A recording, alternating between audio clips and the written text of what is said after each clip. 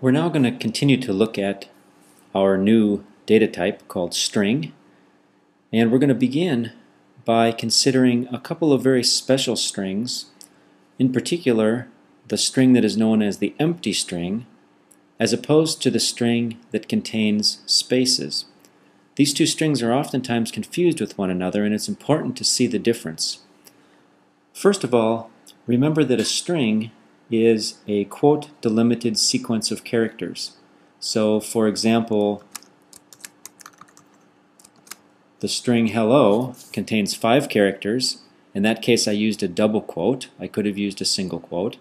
And as we saw last time, it's always possible to use an assignment statement to create a variable which is a reference to a string, and when I evaluate that variable, I get the value of that string back. Now, we said last time that the length function will tell me the number of characters in the string, and in this case, len of my name refers to the string David, has 5 characters, and so the value is 5. There's a very special string that consists of no characters. It's known as the empty string. And the empty string is simply the quoted string with nothing in between. And so, for example, if I do single quote, what that returns to me is the string that has 2 quotes, but it's around nothing. There's nothing in between. And we can tell that that string is in fact the empty string if we run it through the len function, because it says that the length of that string is 0 characters. And so a string that is in a sense empty, that has no characters, that has a length of 0, is a valid string. It's sometimes called the initial string and most often called the empty string. Now, the confusion often lies in the fact that the empty string has quote delimits around nothing, but it's also possible to have a quoted string that contains only blank characters. And so, for example, if I were to create a string quote space space space quote, what I've just done is to create a sequence of 3 characters, but each character is in fact a space. And to be sure that in fact that is a real string, notice that the len function does return 3. So spaces are characters, and they can appear inside of strings, but when they appear by themselves, they still take up space. In other words, it's not the case that an empty string and a string of only spaces is the same, and we can see that by using the len function. The empty string will become very useful to us later on as we start to work with patterns of constructing and deconstructing strings. We're now going to move on to a few more of the simple string sequence operators. And we've already seen concatenation and repetition, and we've just used the len function. The next operator that we're going to see is an operator called the index operator. In order to understand the index operator, we have to understand something about the characters that exist within the string. And so if we go back to our variable called my name and we look at it pictorially, what we know is that my name is a reference to a data object which consists of a sequence of 5 characters. And so as we saw earlier, when we evaluate the variable my name, we then are given back the string that my name refers to. But if we look at that string of characters, D, A, V, I, D, it's important to realize that that string is a sequence of characters. We said that it's ordered. It has a beginning and it has an end, and the order is typically seen from left to right. And so what that means then is that it's possible for us to consider this entire string, but it's also possible for us to consider parts of this string, and in particular we can consider the individual characters of the string. And so the way that we refer to a specific character in a string is by a positional value. The D, the first character here, is going to have position 0. The A is going to be at position 1, the V at position 2, the I at position 3, and the little d will be at position 4. And so, just as with the default range function, we start counting the position values for the characters in a string starting with 0.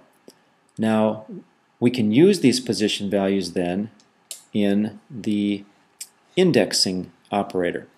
The indexing operator is square brackets with an integer in between that tells us the position that we want to access. So, for example, if I say I would like to access the string referred to by my name, I see that it's the entire string with 5 characters.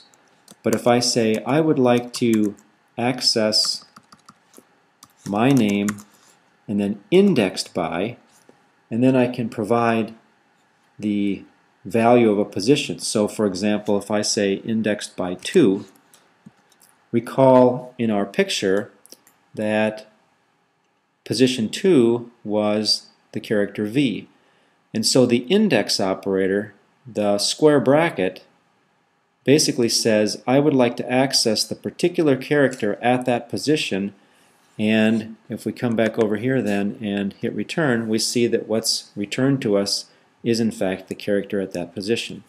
And so following the same pattern, my name indexed by 4 will be the little d, my name indexed by 0 will be the capital D, and so on. And so now the values of the individual characters as well as the entire string are available to us by either evaluating the variable myname or by using the indexing operator. It's important to notice that this positional numbering scheme is working from left to right. And even though the length of this string is 5, the highest positional value is 4. The way we might want to think about that is that in general, the positions go from 0 to the length of the string minus 1. And we can actually use that in our expression. We can say my name indexed by the len of my name minus 1. And if you now think about what this means, we're going to index into the string. The length of my name is 5. 5 minus 1 is 4. And so if we take the length of the string and subtract 1, that will give us an access to the very last character of the string. If we tried to do this and go to the length of the string, because perhaps we assume that that's the last character, we're going to find that it tells us there's an error. And notice the error is that the index is out of range. The index is too high because the length of the string is 5. And if we try to index into the character at position 5, as we've seen, there isn't one because we go from 0 to 4. Now the other thing that's important to realize here is that we can also consider these positions working not left to right, but rather from right to left. And if we think about this from right to left, the positions are actually counted using negative numbers. And so the little d would be position -1, the I would be position -2, the V would be position -3, the A would be position -4, and the D would be position -5. And so if we think about from left to right, 0 to 4, but from right to left, -1, -2, -3, -4, -5, and we can use those values as well. So my name indexed by -1 also returns the little d. My name indexed by -5 will return the capital D. And so sometimes it's handy to think about being able to index the values of the characters by position going right to left, and sometimes it's useful to go from left to right. And so Python provides both techniques for access.